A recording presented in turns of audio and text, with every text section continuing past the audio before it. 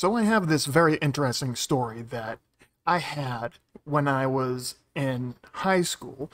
It was basically like end of the year type of thing that us high schoolers were able to have for like graduations or whatnot. But we were able to go to this amusement park that is in Farmington, Utah, known as Lagoon. This place has been there for over hundreds of years. Well, not hundreds, just over 100. You'd have to look up to see how long it's actually been there. It's actually quite old. Very fun place to actually go to.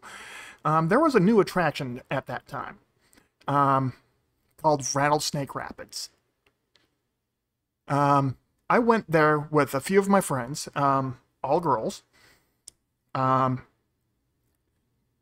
So the friend that I usually hung out with, she was with me, and she ended up bringing her sister, and her sister brought a friend.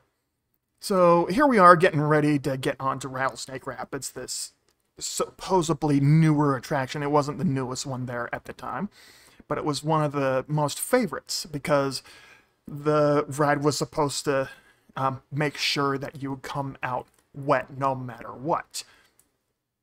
So basically they're saying it's a guarantee you're going to get wet.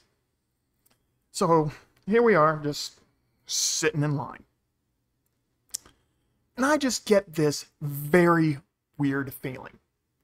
And I'm just going to do this just to mess with their heads because they are so gullible. My friend that was with me knows this very well and just kind of like brushes it off. Except for her sister. I point right at her as we are sitting in line, waiting to get onto the ride. I say to her, "You are going to get it the worst." And she's like, "Oh, haha, that's funny. That's not going to happen." And then I point over to her friend, and I said, "You are going to get it the second worst." And then I point to my friend, saying that she's going to get it the third worst. So the sister's friend pipes up and says, "What about you?" I said, "What about me?" "Well, how wet are you going to be?" I said I was going to come out dry. So we get into the raft, and the water, of course, was obviously very choppy like normal. But I've noticed that the raft started going towards the sister of my friend. I grin ear to ear, thinking, "Oh, this is funny. She's going to get it the first." She did, and her friend was sitting right next to her, and they both got drenched. You can still see some of the dry spots on them at this point.